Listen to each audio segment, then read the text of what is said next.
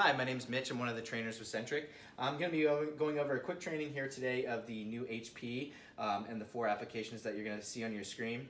First thing I want to mention is if you have not yet associated your badge yet, all you're going to want to do is tap your badge here on the red dot.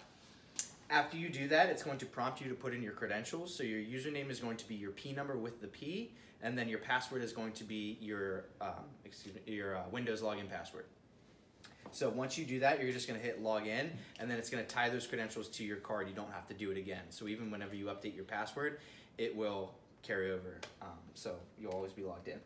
So I'm just going to sign Pete out for here. So I'm just going to be going over these 4 applications with you. The only time you ever need to tap your badge to use your device is for print release or for scan. So print release is just an option that's there for you to use. You don't have to. I'll go over the benefits of it. Print release would just be if you have a job that you don't want printed out here automatically. Anything confidential, maybe it's even your own pay stub, things you don't want printed out and just sitting here for anybody to walk up and grab. Right now your process is just sitting file print, so everything's going to print out automatically. You can continue to do that, but if you want to do a print release, what that looks like is from your desktop, when you hit file print in whatever document you're in, when you hit your drop down to choose the printer that you want to send to, one of the ones that you'll see will be called Secure Print. So if you select Secure Print, that's tying that job to your card. So if you were to do that at your desktop, then you would come up to the device, you would tap your badge, it's going to sign you in, and then you're going to select Print Release. From there, you're going to see the name of the job that you sent, you select it, you hit print, and then your job will print out. The other benefit of that is anywhere throughout the hospital or on campus that has one of these badge readers on a copier, you'll be able to retrieve your job from anywhere. So that's going to be it for print release. The only other time that you're going to need to tap your badge to use this device is for scan. So I'm already signed in here with Pete's card. Once I hit scan, this is going to tie to your F drive and then any other folders that you have permissions to scan to. So regardless of what folder you choose, this window is going to look exactly the same each time, so you can hit start. A couple things you can change in here is if you select right here where it says file name, you can actually change your file name. So by the time it does get to that folder or your F drive, it's already named by the time it gets there, and then you can just hit start. If you do need to change any settings, you can just hit change settings. You can scan 2-sided documents. You can also set this for landscape or legal size paper. And then you can also adjust your DPI right here. So if you want to add more resolution, you can go all the way up to 600 DPI. So that's going to be it for scanning. So I'm going to sign Pete out here because you do not need to be tapped in to use fax or to use copy. So our fax is going to be pretty simple. All we're doing is going and selecting RightFax.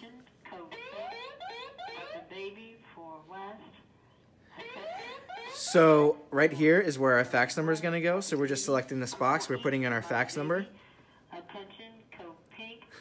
Mind the code pink.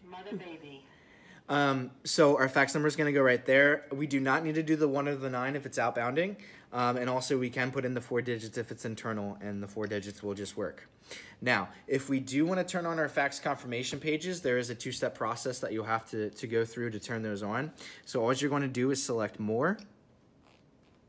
And then from there, you're just going to select notifications. So right here, notifications, this is kind of self-explanatory. This is just setting it up how you want your fax confirmation to send. So if you just check print, that's what's going to print your fax confirmation. And then also up here, you can drop this down to success and failure. That way you get a failure page as well. And then after that, you're just going to hit start. So that's going to be it for fax.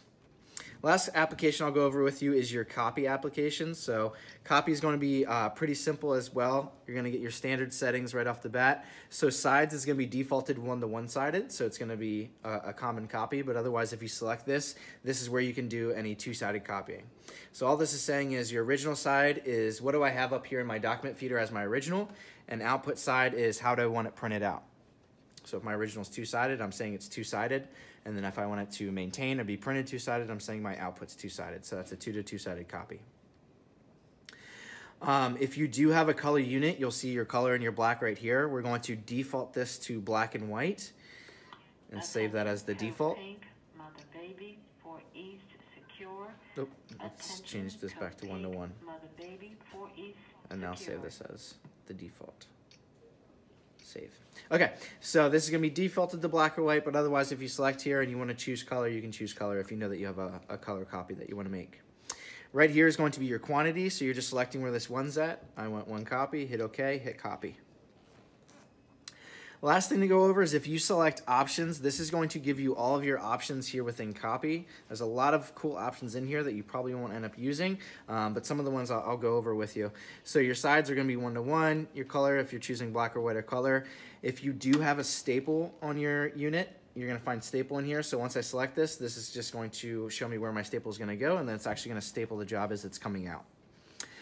If you ever need to scan ID size cards, we're going to go to scan mode, and then two-sided ID. So if you're ever doing driver's license or insurance cards or anything like that, if you select two-sided ID and hit copy, then it's going to walk you through the steps. It's going to literally tell you, okay, set the front side of the card, and then it will ask you to scan, and then you flip it over and get the back side of the card, scan one more time, and then you hit done, and then it'll print it out. So it's gonna put both sides of the card on one side of a sheet.